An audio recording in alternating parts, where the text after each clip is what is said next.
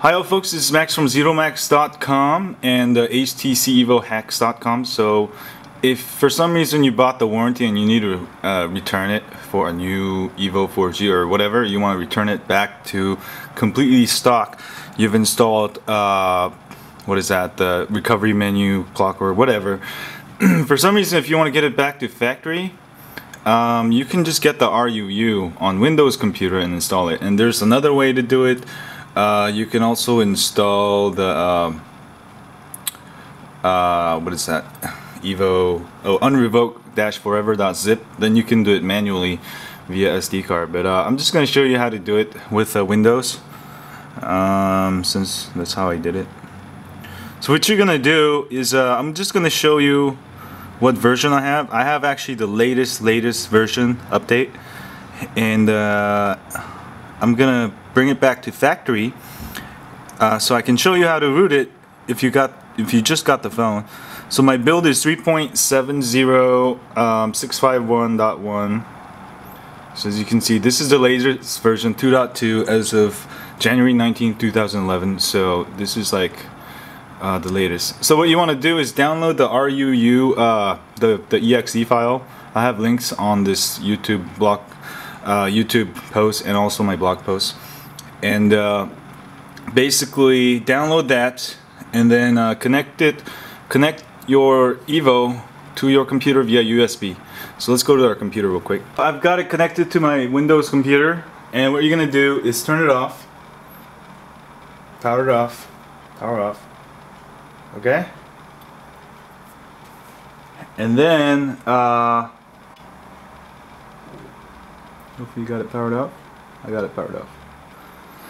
And then what you're gonna do is hit volume down button and then power button, and then you're gonna go into fast boot mode.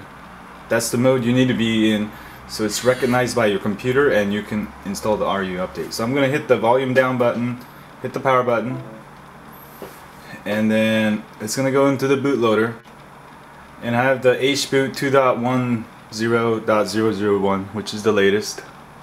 Alright, and then it's gonna check for some kind of file, and then hit power button at fast boot, and now it should say fast boot USB. Alright,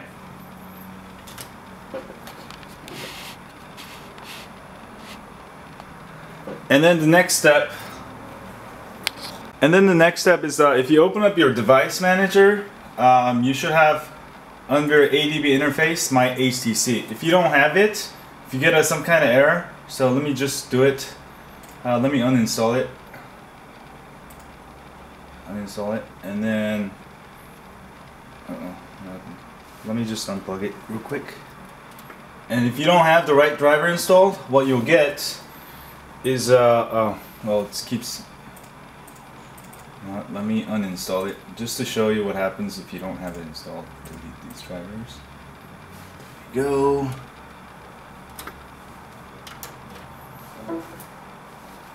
So what you get is Android 1.1.0 like that. So what you do is you just double click, and I'll have the links to the driver, update driver, browse my computer for my driver, and then look for that file, the HTC driver. I have a Windows 64-bit, so I'll use that. But if you have 32, go browse that file. That I have links to the driver. And then next, installing driver update, and then OK. And then now you should have my HTC. Now you're all good to go. You don't need to. You can install HC Sync to install drivers, but that just takes longer. What's the point? And then also now you'll go to you'll go open up the RUU. Let me see. It's the 3.70. This is the latest one. This is the one you'll want to run. And then run this. And this will let you unroot it back to completely stock. You don't have to worry about it. Just let it run. So long as it recognizes your Evo. Okay, I understand. Next. And if you have a Mac, I'll show you another way to do it if there's enough people who want it. And next, now it's running. It's just gonna update it back to stock. So the reason why I'm doing this, so I can make another video to show people who just got the HTC Evo on how to root it, which will be my next video, another rooting video, because my older root video, it's not gonna work on the new ones. So just hit update, and this is gonna take another probably 10 minutes. So it's actually gonna update the same one, but it's gonna, you know, erase my recovery and everything that I just did to it.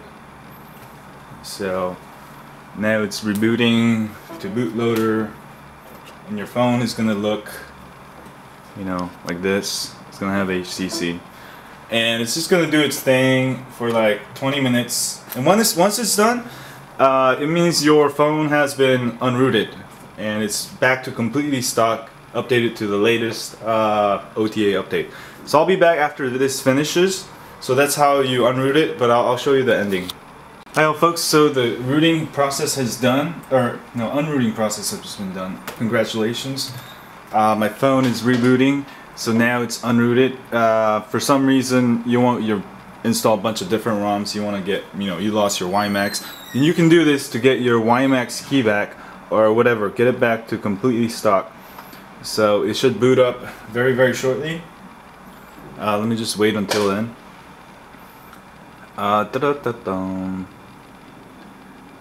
And you know, for developers, you can unroot it like myself and get it back to completely stock or update it to the latest OTA.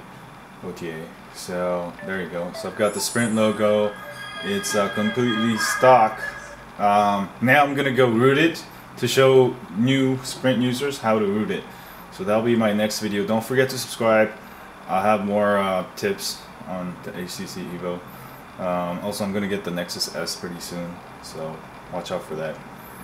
So that's it. Well, I don't want to wait. Well, let me just show you until it's completely booted up.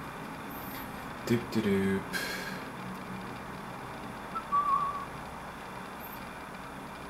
And hello.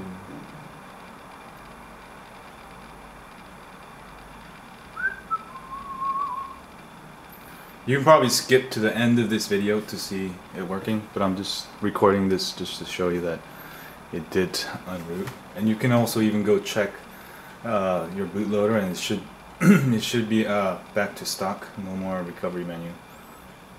Hello.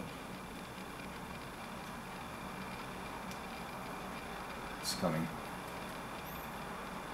There you go. So I got it.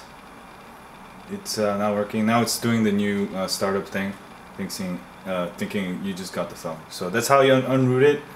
I'm gonna go root it now. So see y'all later.